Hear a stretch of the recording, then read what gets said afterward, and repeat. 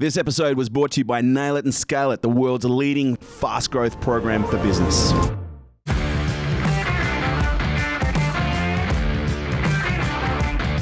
Ladies and gentlemen, welcome to Unstoppable. Today's guest, we have Harry Moffitt.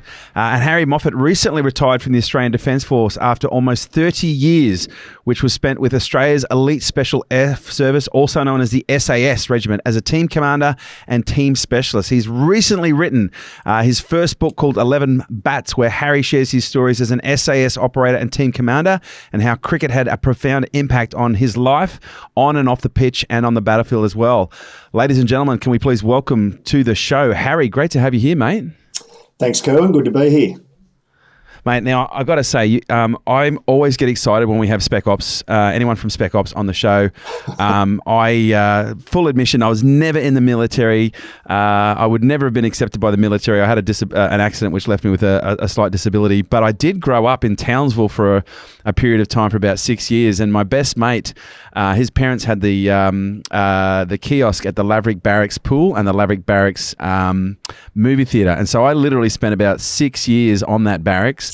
And I got the opportunity to hang out with a whole bunch of very interesting characters. I got to be there when they had the international crews come in for war games, and we used to go around and basically beg for camo gear and ration packs from all the international forces. Brilliant. And I've always had a fascination with Spec Ops. I've had the great privilege of being able to do some work with some of the Navy SEALs in the US. I've had the great privilege of being able to do some training with European Spec Ops over in Ukraine, and I really admire the level of resilience, the level of grit, but also the level of coherence that's required to perform at this level. So I'm super excited about this conversation, mate. A little bit like a kid in a candy store.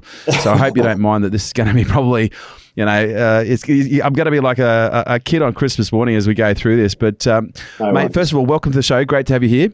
No worries. Thank you. And a question I ask all of my guests, and this should be an interesting one. Let's say you're at a dinner party and, there's 8 people at this dinner party. You're one of them. You're sitting at the head of the table. Everyone sits down. The conversation is a little bit disjointed, and then everyone goes really quiet and they all look at you. And someone says to you, Harry, so what is it that you do? How do you answer that question?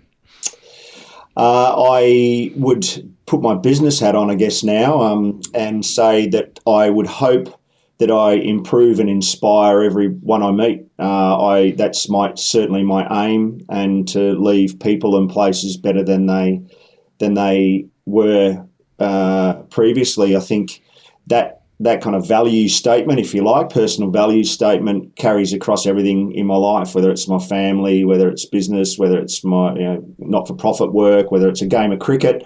And I think if we all aspired to that, particularly as leaders, I find myself talking a fair bit about that recently. That's kind of my tagline, I guess.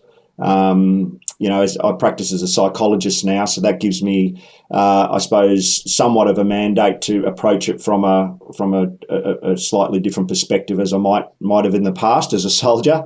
But I'd say that would, if I was at a dinner party and people stopped and asked that question, that's how I'd answer it for sure.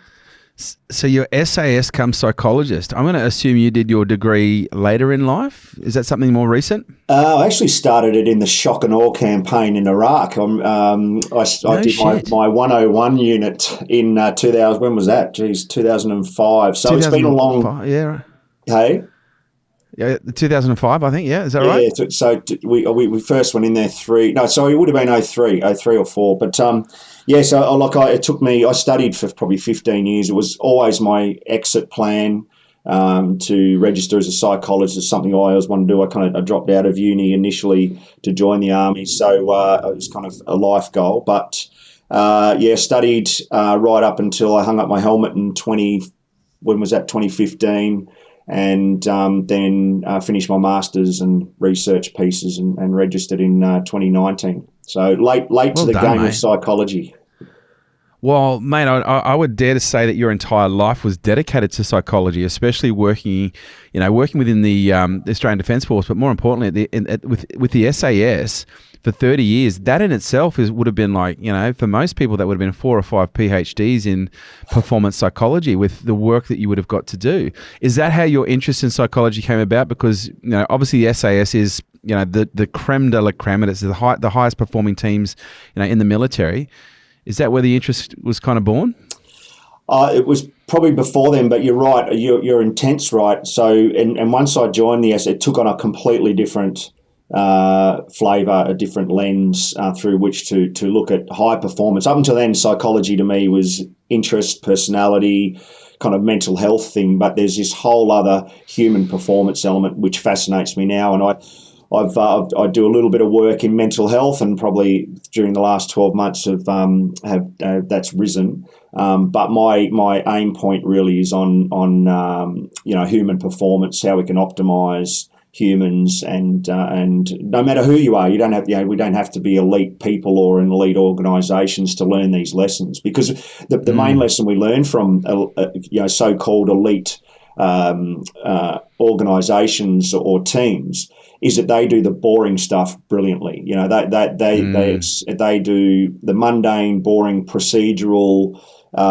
process type stuff, right down to how they how they run their personal routines on a daily, weekly basis. They just do that to an excellent standard, and have the discipline to get up and do that every day. So the military, for me, really brought that to the fore. And so that set about a bunch of reading and research that I may not have done if I had have taken a civilian pathway. So to go back to your question, it wasn't the kind of origin point for me for psychology, but it has profoundly impacted the trajectory of my interest. One of the things that I obsess about when it comes to performance, and the reason I'm so obsessed with Spec Ops, is because you guys really do have to practice the fundamentals and the basics and the routines with such a level of frequency and consistency under, in most cases, duress, stress, high-stakes scenarios that enable you to function coherently and clearly in situations that would destroy most people within the first 15 seconds. And so to me, I find that level of capability quite interesting. But I also find what's most interesting is that as a capability, is that a capability that you believe can be learned? And what I also find is a little bit of a segue here. The beauty in what you do, most people are never going to have to go to war, but if they have the psychology the Spec Ops operator has, that would give most people a significant advantage in the business space. Yeah, definitely. So the short answer is yes, it can be learned. I guess how but we generally don't have time or the resources to train people explicitly in some of the cognitive tools in particular. So, you can train people to be fit and strong and in a similar way you can do that psychologically or cognitively. So there's a whole series of mental skills and cognitive skills that we teach operators. For example, chunking and segmentation. When you're in the grind, a characteristic of these organisations, no matter military, sports, corporates, a characteristic is its high work ratios, long hours, long duration effort, and chunking and segmentation is just a way of breaking up your day from hours to 30-minute blocks to 15-minute blocks. And I've just been talking in the US just before this call with a guy by the name of Luke Hutton, who's about to do a 40-day endurance event through the I think the North of America. And we talked a lot about that segmentation and chunking. So these cognitive skills are really important and can be learned. But what is harder to learn and takes a lifetime is the motivation and perseverance, that grit that people talk about, and that takes years to prepare. So we're very lucky in special operations and other mission critical teams are the same, to have long selection and recruitment processes. If you're a corporate, the longest you can maybe convince a CEO to take to hire someone is maybe a few weeks or maybe a couple of months, right. And often it's done to too quickly is my observation. But we take, in Perth, for example, we take 2 years to look at someone before we would say you're 100% ready to roll, and have a high attrition rate. So we do have those resources available us to take a deep dive into people. And what we're looking for is people who can operate under large stress, high fatigue, sleep deprivation, information austere environments. I like to call them bricoleurs, or they have this sense of bricolage, which means they get shit done, with minimal resources, and make shit happen. There's this kind of sense that they're jacks of all trade, kind of approach, if you like. So I've been obsessive, as I've said, about Spec Ops. I studied a lot of how the Navy SEALs do their selection, their induction. Bud's training is a 6-week training that most people are familiar with, that ends with what's referred to as Hell Week, where there's 5 days of sleep deprivation, fatigue, endurance, basically hell. What's really interesting, though, is I remember reading information, this is going back, even a few decades now, where the amount of money that the US government spends on the recruitment process, on the training process, it adds up into the millions of dollars. And they'd have 400 people go through, a BUDS training, but they'd only ever have, in most cases, 20% of those people that, wouldn't ring that bell and wouldn't tap out and get out the other side. And so they decided, well, if we can actually have less people going in and more people qualifying, it's going to save us more money. And so they did a bunch of psychometric profiling, psychological, physical profiling. And one of the things they identified, which you've kind of alluded to, is the key characteristic and the key trait that determines someone's ability to graduate, whether it be in the Navy SEALs or I'm going to assume the SAS is similar, is that grit, is that resilience. And so I guess, my first question, because a lot of people hear this word grit and they hear this term resilience being used. And so I'm going to put this in a two-parter. First part, what is grit, what is resilience? And secondly, once we've got an understanding and a context for that, why is it so hard to be able to find that? Because what I discovered is, even though they knew that grit and resilience was a key factor, they still would have, no matter how they applied that to their recruitment process, they'd still only get 20% of people coming through that were able to actually graduate. Why is grit so hard to assess? What is grit, and why is it so hard to assess? Yeah, it's a curiosity, and I still marvel at this or wonder of this. So if you take it's much more complex than this, but if you take the Five Eyes community that we are kind of an embedded part of, UK, US, Canada, New Zealand and Australia, we all have very similar selection profiles and selection criteria, etc. It's very similar across both the UK and both the US units. And that sprinkles into Europe, Norcom, and it's SOCOM in Norway and others as well. And yet you're picking from 350 million in the US, yet the tier one units there, the SEALs and the special forces, the Army Special Forces units, they're still the same size. They're relatively speaking the same size as the Australian unit, as the Kiwi unit, as the UK units, and it's quite a curiosity.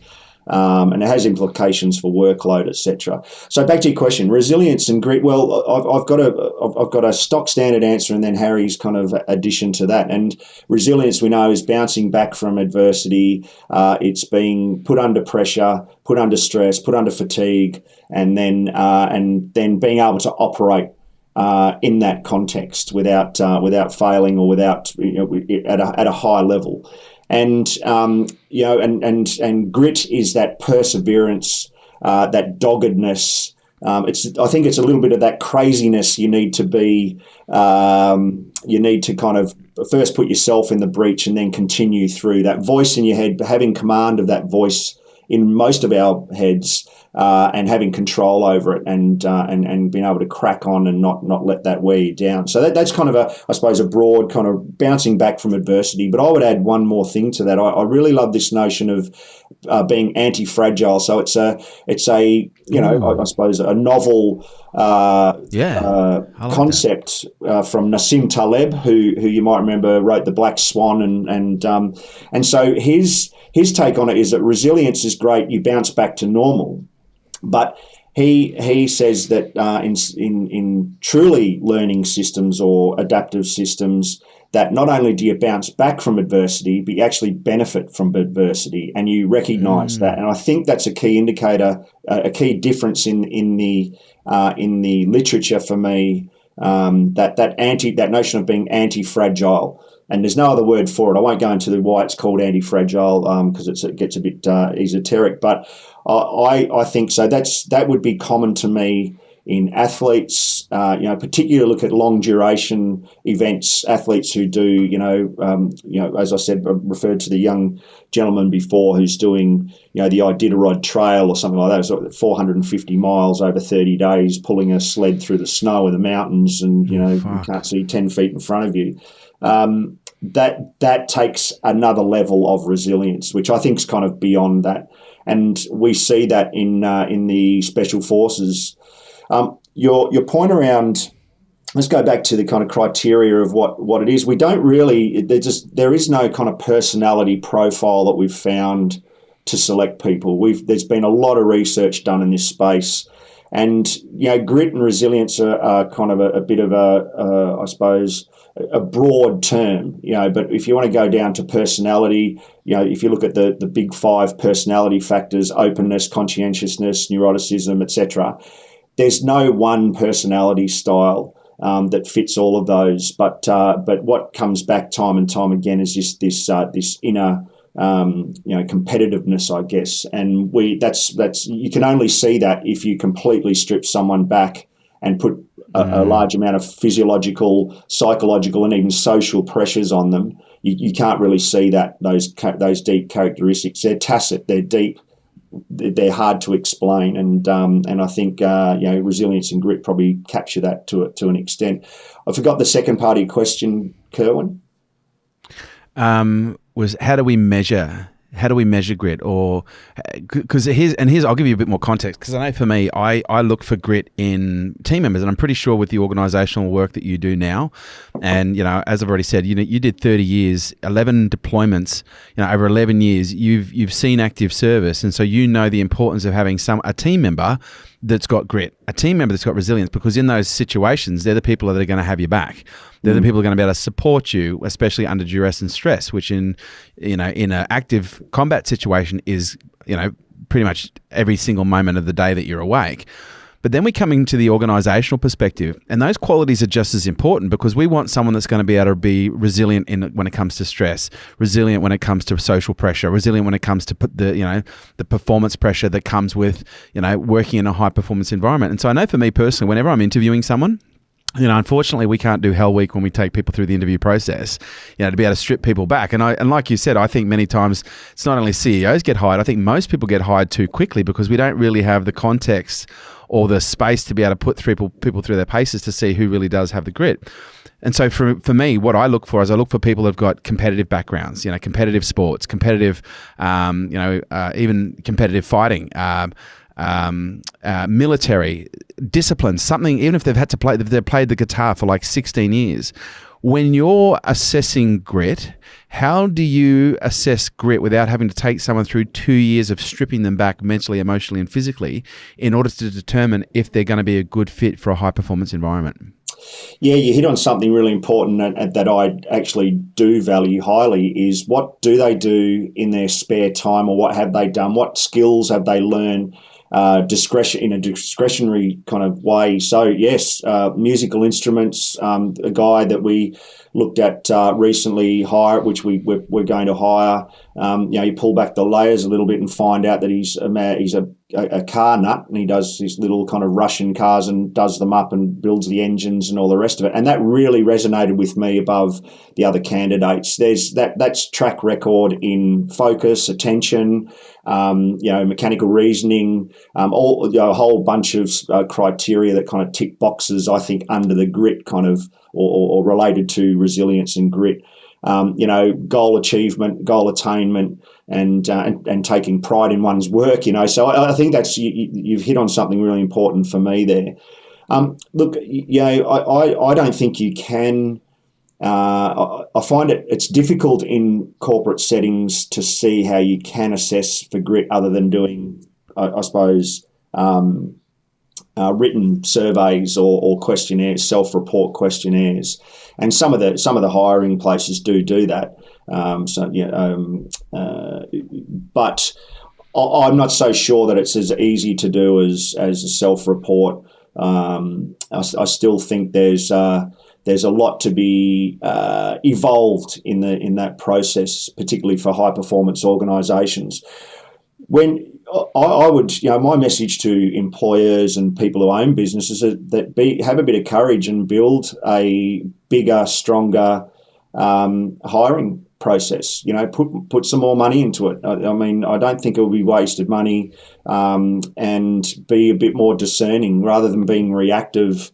I understand the tensions. You don't want to spend money ahead of time, and there's kind of cost to whether it's effective or not. But the only way that you're going to get to that end point is by building better processes in which to kind of put people through their paces. I don't think an interview or a few interviews is going to get to how resilient someone is. So if you were going to build out a model for small businesses, medium businesses, maybe large businesses, and again, everyone's budget would determine how much they're about to build a system or a process like this out. With your knowledge and your expertise, what would that look like? Because here's what I would suggest. People go, well, we don't have the time and we don't have the expense to be able to profile people to that degree. And I'd say, well, you do, but you're just spending the money, or you're already spending the money, because one bad hire on average is worth, I think to us, it's about $120,000 lost, one bad hire. Yep.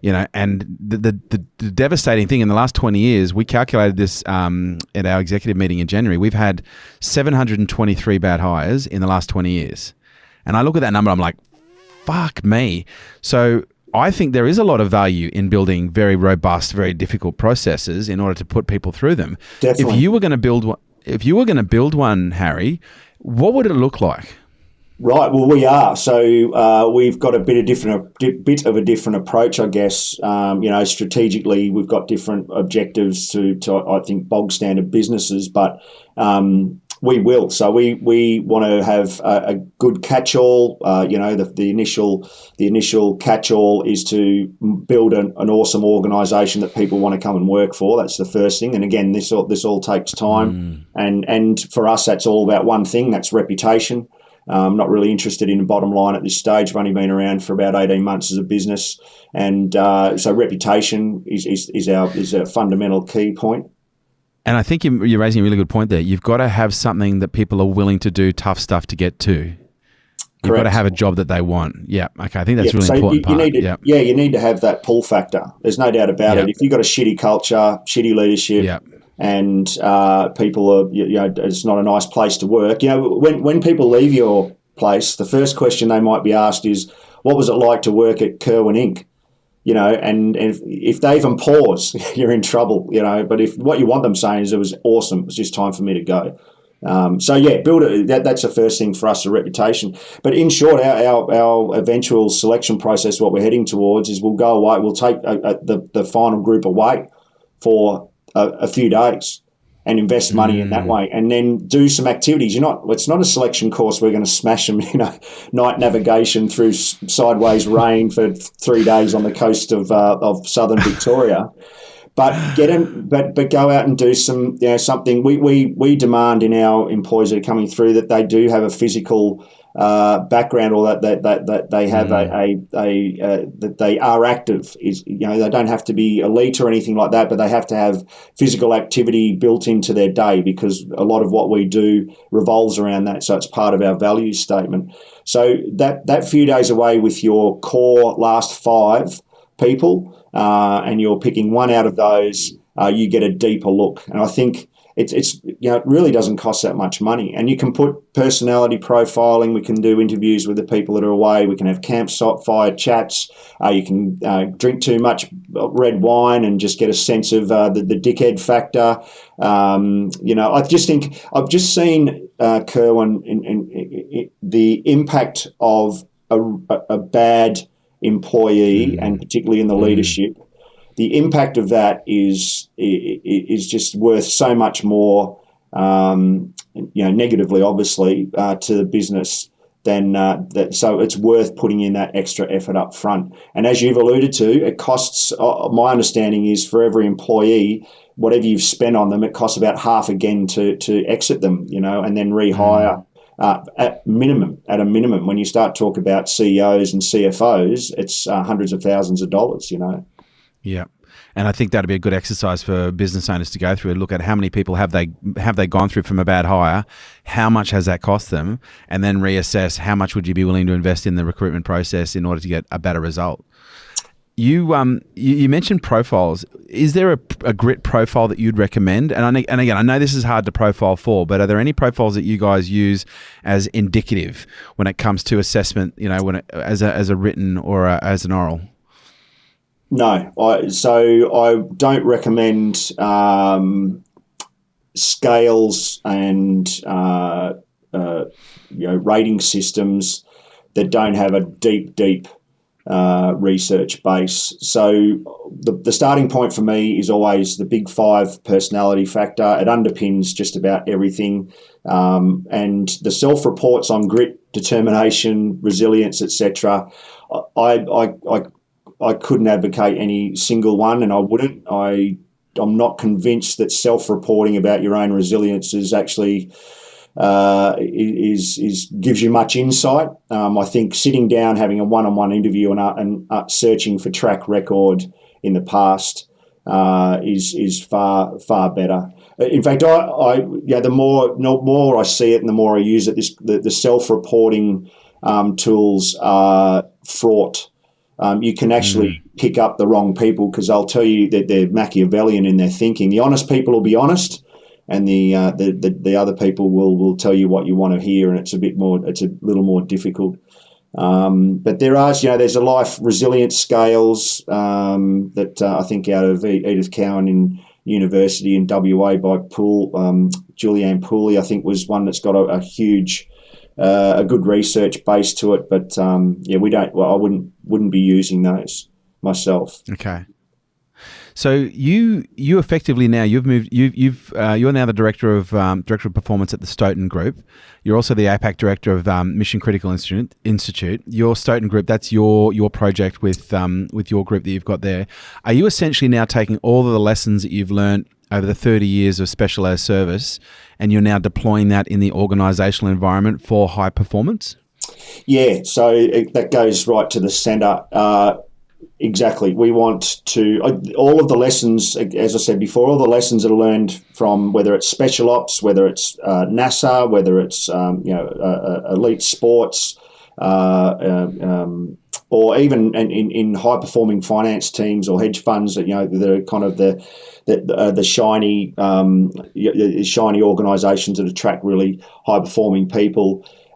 Again, coming back to what they do, the lessons are similar across all of those organisations. But in sport and in the military, increasingly, there's a lot more science attached to it. In corporates, it's just gut feel, and some of the organisations succeed in spite of themselves. It's just through brute effort, getting deals across the line, etc. So we think our thesis is that there is a high performance program that can learn lessons from elite sports, military, and other domains that can come over and build high performance programming, so proper programs that can sit around HR and well-being and all this other stuff, actually be a lot more deliberate about how you develop high performance cultures.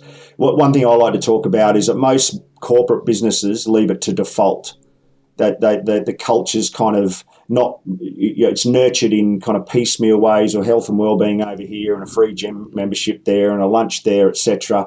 But none of it's really connected in a complex adaptive network type of way. Whereas in an athletes or a sports team, for example, their programs are all interwoven and they're all mutually supporting, whether it's the bio, the psycho, or the social aspects of those programs.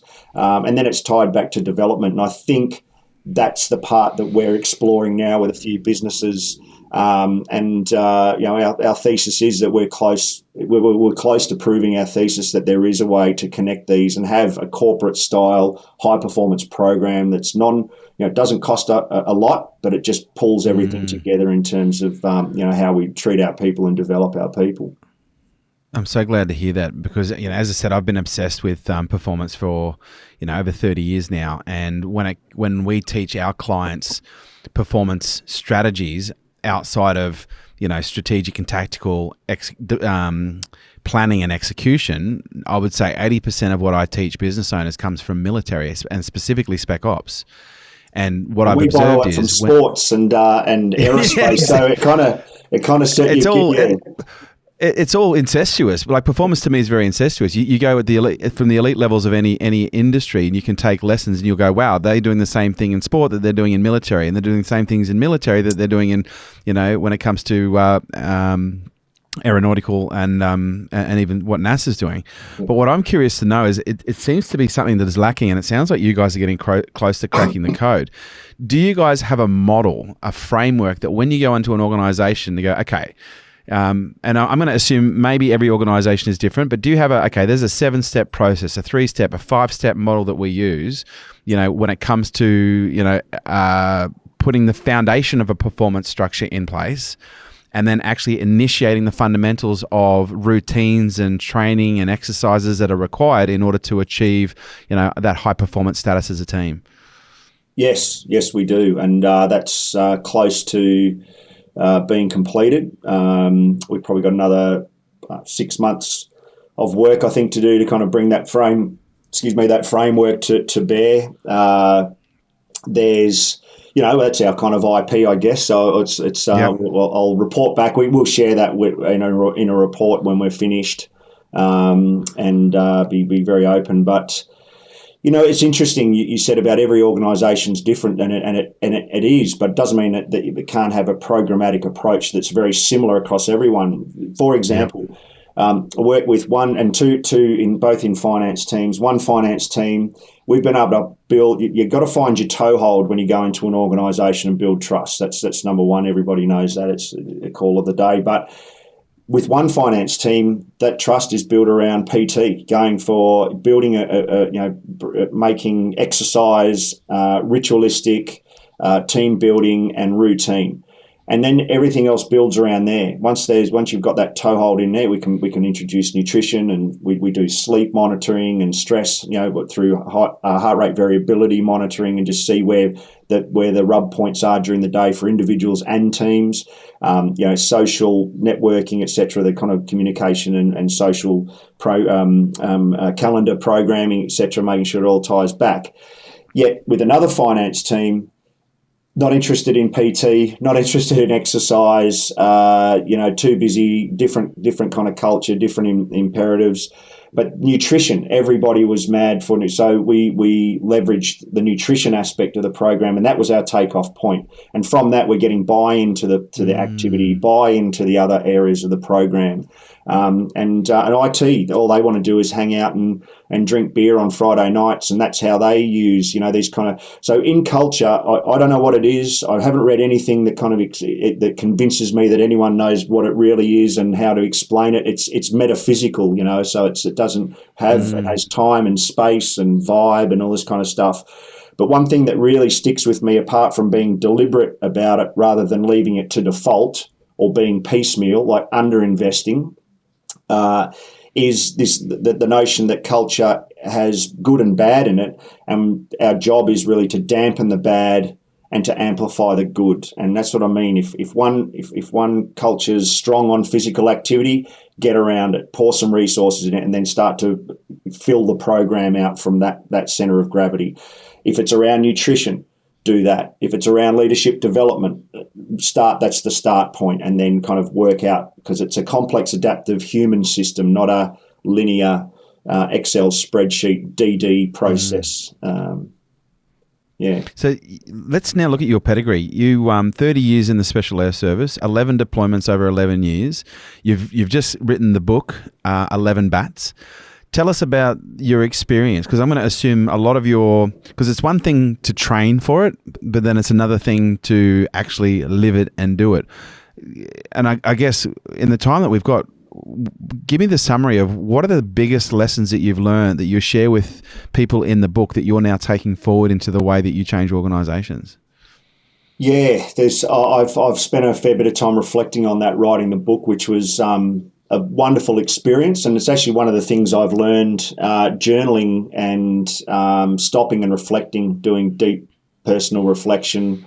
I do it a lot. I do it, I think, organically. It's always been in me to journal and reflect, and it's actually part of a cognitive behavioural approaches to improving how you think, how you perform cognitively. Reflection and journaling is super powerful. So the book, available in all fine bookstores, of course, was the biggest journal I've ever written, and it was cathartic and wonderful experience, and I look forward to doing it again. And I encourage everyone listening to write their book. I would assume that more than half of the people listening would love to do it, and it's such a great cognitive exercise.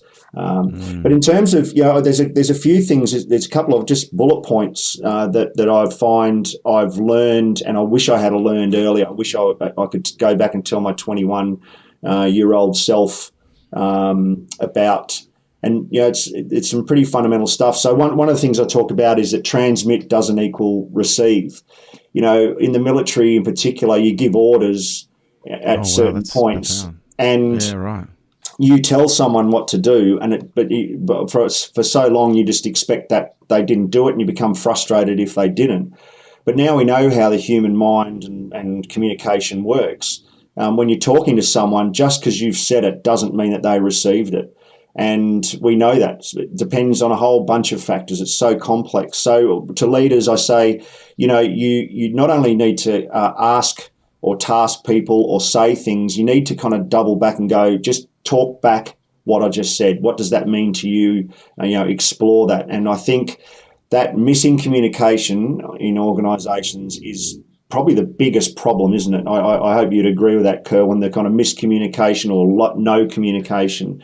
So I would ask, one thing I've learned is that transmit does not equal receive. And I think once you kind of adopt that thinking, it changes, or hopefully it changes the communication with people. And also, and I think that goes both ways. And I think that's where a lot of people fall short, because they think, well, transmit doesn't always equal receive from the top down. But communication goes both ways. It goes down the chain, but it also goes up the chain. Correct. Is that something you found breaks as well? Yeah. So if you think of going back to human networks or human teams, they're very neural networks, both literally and figuratively. So if you imagine everyone on a dot on a page, and then you're linked up with everyone, and if you don't get on with someone or you don't communicate with someone, that neural pathway is weak. And then if you only have, so I won't go into it. You can imagine that. And what you want is strong neural pathways across the whole system. And that goes exactly to your point. It's not one-way firing. That's the difference. It's back and forth firing that keeps them healthy. And if you think about, I could go into neurons and myelin sheathing and, excitatory power and et cetera. But all of that technical kind of appreciation of the brain, for example, happens, I think, in teams as well. So we need to treat those communications. I think once you start to educate yourself around that type of thinking, it does make a difference. I prefer over communicating, and it kind of leads me to another point I talk about with young leaders in particular, which is probably my passion. I'm not really interested in old grumpy CEOs as much as I am in the emerging talent, because I think that's where you can have the most impact, both organisationally and independently. But the other point I'd say is communicating in 5 ways. I heard it in a Harvard business lecture, or a Wharton Business School lecture when I was over there about 3 years ago, and they were talking about, you've got to manage in 5 directions in sales. Manage up, down, sideways peers, sideways to clients, and also manage yourself. But I think in communication, there's communicating in 5 directions is really important. In the military, if you're on the front line and you're engaging with the enemy, you've got to talk to planes, to your immediate peers. You've got to organise yourself. Headquarters is always tapping you on the shoulder, asking for information. And I think it's a great analogy for how you should be in the organisation. And you should weight them all temporarily, but they all should have equal valence. And that means that, don't be that guy who just communicates up all the time and not down, or always down. And it's one of the tricks when you're coming through. Another lesson I've learned, very hard to make that transition from mate to boss inside organisations, and that's something that needs kind of tending to. Just on that, because this is something we get quite a lot from our business owners, is once business owners or leaders cross a certain boundary and become mate, it's almost like there's a dethroning of authority that can often take place. How do you maintain authority but still connect at a human level or at a at a relationship level, so that they can feel like you're a mate and not just their boss? Or is that something that just can't happen when it comes to a high performance environment? Yeah, it can be tough. And in the military, we get around it by posting sideways. So, if you're in a team for 5 years and you've kind of risen through the top, and now you're the 2IC and you're about to be promoted to a team commander, then generally you'll go to a new team, and that kind of helps or assists with that, because it's a real problem. It can be a real problem, and individuals can struggle with that. How do they assert authority with their mates? And so there's, we have a saying that we're peers we're leaders, but amongst peers, amongst equals. And so the way we get around that is just, again, this boring notion of communicating, sitting down with the team and saying, this is where I'm at. I'm now in charge. If you've got a hedge fund that's only got 20 odd people in it, and you're going to be promoted, it goes without saying that you will be mate to leader or manager or whatever that commander in the military. So that those conversations need to take place. And so I often talk about, leadership's not one thing. It's not a character. In fact, I think leadership arrives. I don't think it's a thing in us. I think the requirement for leadership arrives, and you need to be agile enough to be leader, mate, steward, marriage counsellor, financial advisor. When you take on that and you become more of a steward rather than a leader, and I think that kind of frees you to kind of have that conversation a little easier. But it's certainly in those situations where you are going from mate to leader in the same team, you're taking over, you need to sit down with the team and kind of just put a few rules in place. And that comes, again, straight out of the cognitive behavioural approaches rule book. Set up some guidelines, some handrails for the new relationship, for the new way of being. There's this notion I love out of the mission critical team world of liminality, and liminality in short is you're not quite you're left what you used to be, and you're not quite what you are. And the best way to describe that is like the surf zone. So you're not on the beach anymore, but you can feel the bottom. But you're not in the ocean yet, but you can't see you're kind of in between the ocean and land. And I think that transition for leaders is something I'm really interested in. How do we transition those and manage talent effectively through those parts? And I think it's a nice way to picture it. It is complex, ugly, difficult, ambiguous. But that's where I think we really need to get some resources as well to talent manage, particularly those people you want to keep for a long time. So 11 bats. It seems to me you used cricket as a way to create a consolidation and a solidarity within the units that you were deployed with. But it also seems from the notes that I have here that there was far-reaching effects beyond just a team-building exercise while you guys were off the tools. Yeah, but it emerged over time. 11 bats over 11 years, 11 points. Yeah, it's kind of worked out nicely. But, the very first bat, we were sitting around a Sadabat up in northern Afghanistan. We were doing some night missions and whatnot, and it was pretty boring, actually. We didn't do much. A lot of the missions got turned off. And we're on the border, tracking the bad guys when the war had great meaning, because we were chasing down Osama and all these mates up in the hills and up in the northern regions of Pakistan, etc.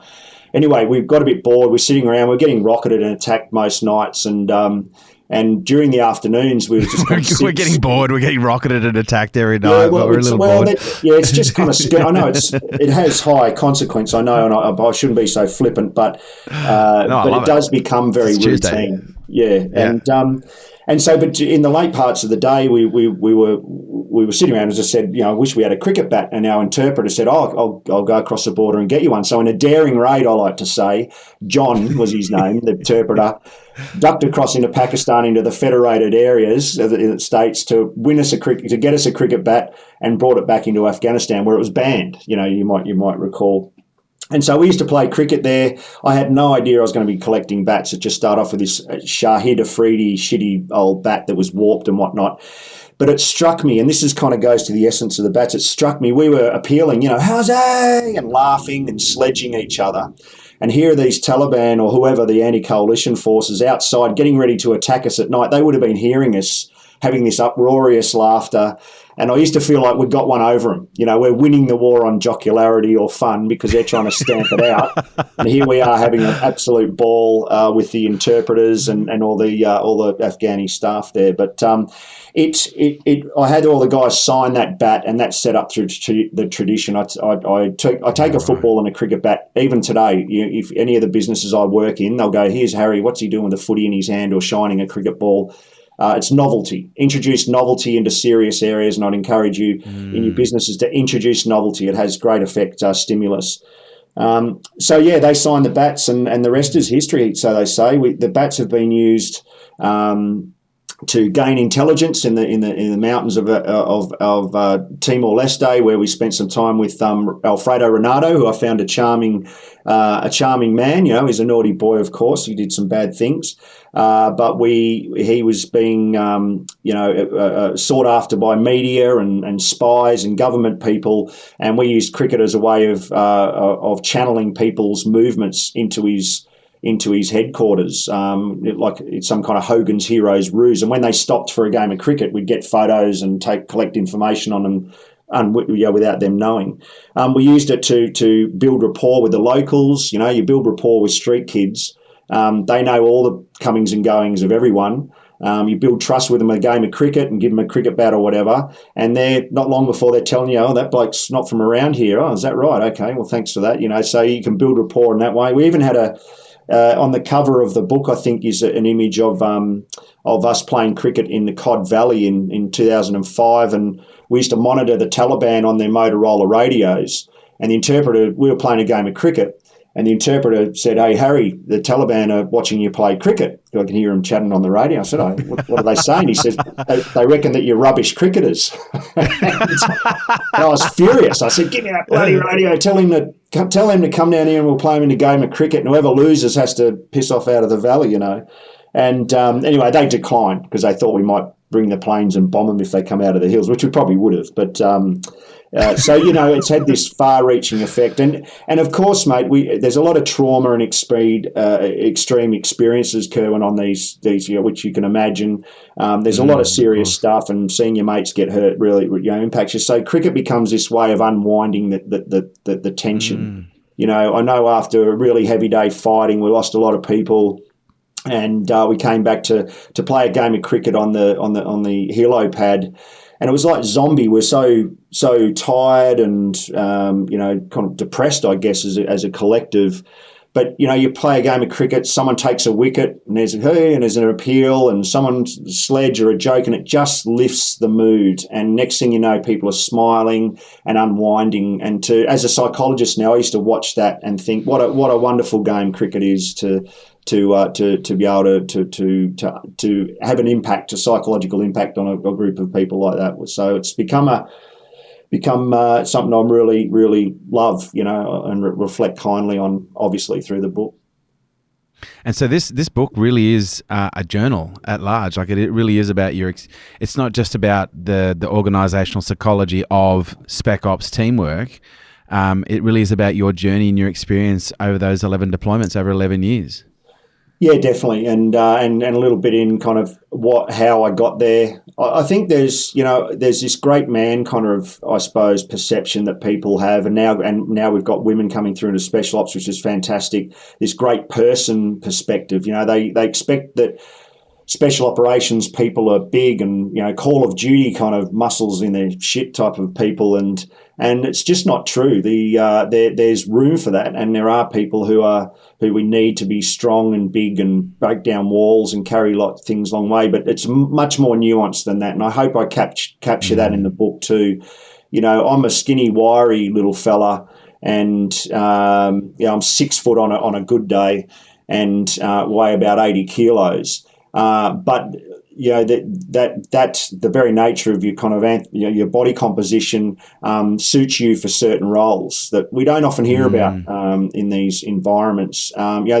So I thought what I hope is the book gives an insight into, I can only speak for our unit and for myself, but we're normal people at heart. We're just kind of a little bit crazier maybe than the next person. And if you go back to that grit and that doggedness, it's probably that inner competitiveness that singles it out, and a little bit of, as I said, craziness. And I think the book kind of just brings a different perspective. Certainly, that's been the feedback. And in the modern in these times where there's a lot in the press, I hope that kind of just gives a counter narrative that we're pretty good blokes and top chicks, and we've all got mortgages and wives, and we suffer the same pressures and enjoy the same things in life. We're not these kind of robotic Call of Duty blokes that just kick around waiting in the dark for something to go wrong. Yeah, I think it's fair to say you've lived, and I can even see by your face you've had an interesting life. I'm only 36, mate. Look what it's done to me. I was going to say he's probably like 32. But what I'd be curious to know, and I know this isn't going to be an easy question to ask, but I am interested because you've been on many sides of many things. Like you've obviously been a civilian before you're in the military. You obviously worked your way up into the military to the team commander. As well as team specialist. You then worked not just on the active side, on the inactive side. You've been a student, you've been a peer, you've been a mentor and a teacher. You've seen active combat and inactive combat. You've used the skills in life, in military, and in organizations. And I know this isn't necessarily a fair question to ask, but the question that I have for you is, from the sum total of the life experience that you've had, which would be more than what most people would probably live in at least 11 lifetimes, what's been the biggest lesson that you've been able to take away from everything you've done that you carry with you today, that you used, when you were trying to qualify for the Special Air Service, that you used, when you were being rocketed and mortared and losing mates, on some random Tuesday, and that you're now using to complete a book and even work with, challenging CEOs and teams? Is there a constant when it comes to a certain lesson that you carry with you always? Yeah, wow.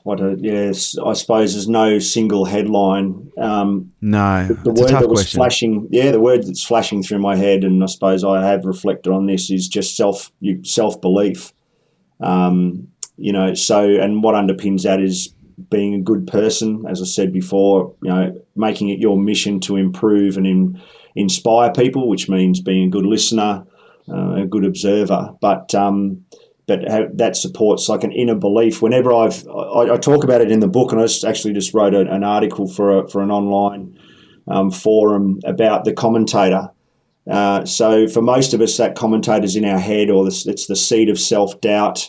Again, I was just talking to a guy who's doing that long duration effort. I asked him, what's the biggest challenge or fear that you face now, 1 week out from competition after 2 years of training? He wants to break the world record. And he said it's just the self-doubt, those moments of self-doubt. So the way I positioned that late in my career, but not too late, was through work with psychologists about reframing the discussion in my head and claiming back the authority. So I branded that voice of self-doubt that we all have, unless you're a complete narcissist and sociopath. We all have the self-doubt, and 9 times out of 10 you're spruiking bullshit, because they won't like me. Harry, they're not even thinking about you. Don't worry, they're not even thinking whether they like you or not. So it's how to address the commentator and the self-doubt. So, and that's by having those conversations and reframing that in your own mind, and that goes to maintaining that belief in yourself. If you're a good person and you treat other people well, and you leave a good legacy or aim to leave a good legacy, if you can have your values proposition within yourself sorted out, then you should believe in yourself. And that may lead down the path of a bit of fake it till you make it. I don't mind that notion. No one runs off the bat. You've got to crawl, walk, and before you run. So just have the belief to keep going. And when it does go a bit pear-shaped, or you've got these moments of self-doubt, stop and have a conversation with yourself. And if you need to have a conversation, I do it with the commentator. So, on long duration efforts, the hardest days of my life have been with a pack on my back in the hills of Afghanistan on 10-day odd patrols, up in the mountains above the snow line and at altitude. You have some real life-affirming moments on the side of a mountain about why you're there and what the fuck how you got yourself into that.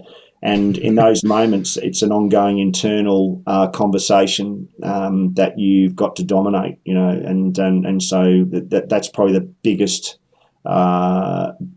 thing that kind of lingers with me from my entire service, from apart from a bunch of other smaller lessons that I've learned along the way. But have fun. That's the other thing too, I guess. Life's. This is such a wonderful thing we're blessed with. It's life. Stop and reward yourself and reward others, and revel in the wonder of it all at the right times. I see it in businesses. They don't really play very well. They work really well, but they don't do the play thing very well. And one thing we did in the regiment was we worked hard, but we also played hard. And I think they're really important. And what does that mean? Does it mean going out and getting on the grogs all the time? Not necessarily. It means training together, eating together, spending social time together, those types of things. That's another area I think businesses could improve their performance in as well. Harry, I've really enjoyed this conversation, mate. Thank you so much for taking the time. 11 bats, 11 deployments over 11 years from 2002 to 2013. A story of combat, cricket and the SAS. Where can people get the book? Where can they get their hands on this thing? Yeah, all fine bookstores, mate. It's available now on audio. It should be in all bookstores. I think airports or Dimics or the department stores. So it's going well enough. It'll be out in the UK in July. So we're just making some preambles towards that. And I'm just thankful it's not a complete dud. I'm relieved. Well, mate, you got some great reviews, and I'm keen to read it now myself, because the only other books that I read outside of psychology and performance books really are stories in most cases of combat, and so I want to get my hands on this as well. Congratulations for writing the book, mate. I've been trying to write a book now for 11, or not trying, I've been saying I'm going to write a book now for about 11 or so years. So the fact that you've done it, thank you. It's just another kick up the ass for me to get my finger into gear. But also you have the Stoughton Group. For people who are interested in organisational performance and what you guys do there, where can they find out more about what you guys do? Yeah, just stoughtongroup.com.au, LinkedIn as well. Have a bit of a dive. We're just kind of rebuilding everything at the moment, but it's all live. And join us on the journey. We're not here to build a multi-billion-dollar company or world domination. We're here to kind of spread awareness and gather information. And learn more about human performance and how we can everyone wants to improve, so we want to help them where we can, and spread the news about those performance enhancements and lessons that we've learned. So join the community. Fantastic. Harry, thank you so much. Ladies and gentlemen, Harry Moffitt, and this is Unstoppable.